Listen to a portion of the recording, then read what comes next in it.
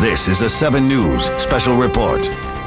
Good evening, everyone. I'm Jonathan Hall. Some sad news tonight. The Kennedy clan in mourning once again. Rose Fitzgerald Kennedy is dead. She was 104 years old. Mrs. Kennedy passed away at 5:30 this afternoon at the Kennedy compound in Hyannisport. Her family was at her side. She died of complications from pneumonia.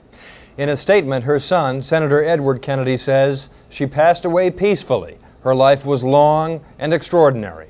Sure was. Here's 7 News political reporter Andy Hiller. I'm very grateful to all of you who have come and to all of you who have given me so much encouragement during all these years. They were, of course, very long years, and at the end of them, this was the public image of Rose Fitzgerald Kennedy and how she'll be remembered, celebrating her birthday at the family compound on Cape Cod. But few remember how it was at the beginning. Everybody, in all my dreams, yours this place to be. The singer was John Fitzgerald, Honey Fitz as he was known, Rose's father, mayor of Boston, member of Congress. She was his eldest and was often seen with him in the time when the Irish were gaining political power in Boston. Her education and upbringing were strongly Irish Catholic. Years later, she'd vow that her belief in God would sustain her in tragedy and trial, including perhaps public reports and rumors about the private conduct of her husband and sons. I think a great many people through the centuries have had that resilience of spirit and that will to keep on. Rose Kennedy would speak of happier times, too, founded in her marriage to Joseph P. Kennedy, whom she'd met at Old Orchard Beach, Maine, when he was 4 years old. Later, as he made millions of dollars and served in government posts, including as ambassador to England, Rose Kennedy always remained the mother. Whenever I first held my newborn babe in my arms, I used to think that what I did and what I said to him would have an influence not only on him, but on all whom he met. Some of those children would die young. Others would enter politics and write a story that is known by all, always with their mother at their side.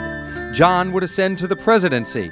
Robert would become U.S. Senator from New York. I can tell you, of course, a great deal about him.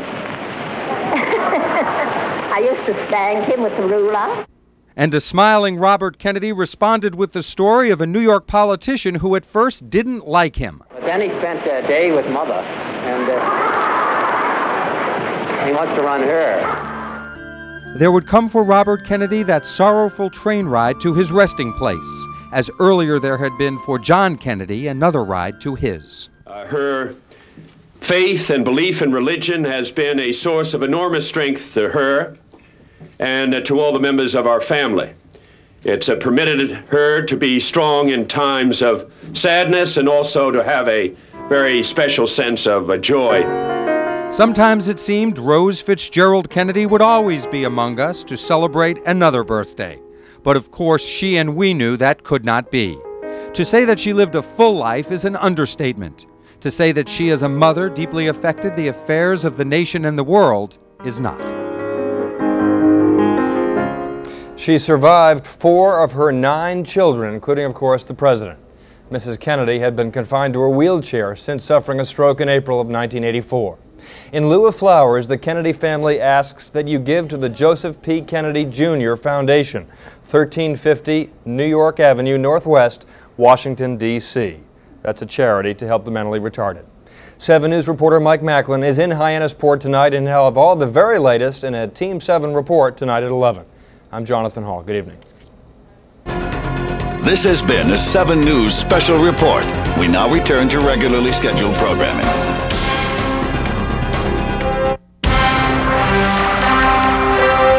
Live from whdh-TV Boston. 3, stand by, on the air.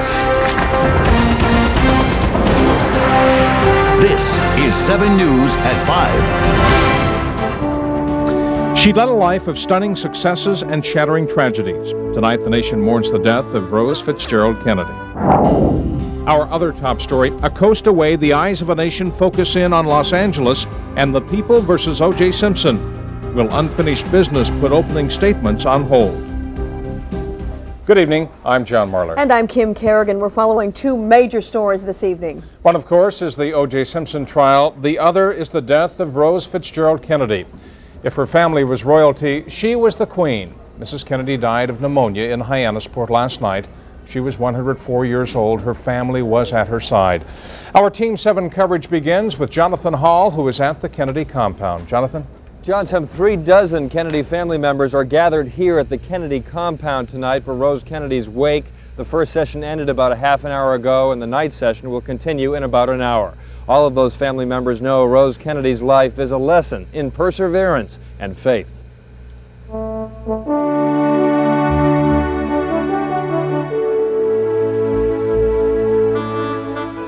Thanks to her faith in God, Rose Fitzgerald Kennedy held the family together through both triumph and tragedy. She was always there for them, and now they are coming here for her. Mrs. Kennedy will be buried at Holyhood Cemetery in Brookline tomorrow. It's the family plot at Holyhood.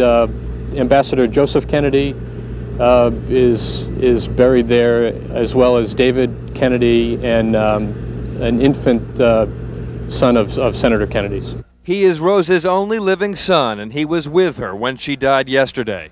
This is a time for quiet reflection. John F. Kennedy Jr. walking his dog on the beach, along with his sister Caroline, her husband, and William Kennedy Smith. 3 of Rose's daughters are here, along with Arnold Schwarzenegger, here with Rose's grandchild, Maria Shriver. They are talking amongst themselves, but not yet with the world. The family will not be coming out to make a statement. Today obviously is a private time for them. They appreciate the respect for their privacy that people have shown them. Confined to a wheelchair since a 1984 stroke, Mrs. Kennedy called her life a series of agonies and ecstasies. She said, quote, "I would much rather be known as the mother of a great son or a great daughter than the author of a great book or the painter of a great masterpiece." She faced the highest of the highs and the lowest of lows and did it with grace, and leaves just an indelible impression in people's minds about what it means, what family means. 3 priests from Our Lady of Victory Church in Centerville are here to deliver a mass as the wake resumes in about an hour. Vice President Al Gore will attend the funeral tomorrow at St. Stephen's Church in the North End, the very church where Rose Kennedy was baptized more than a century ago. We're live at the Kennedy compound in Hyannisport. Jonathan Hall, 7 News. Rose Kennedy called the family compound in Hyannisport home. Until her stroke in 1984, Mrs. Kennedy was frequently photographed walking the grounds.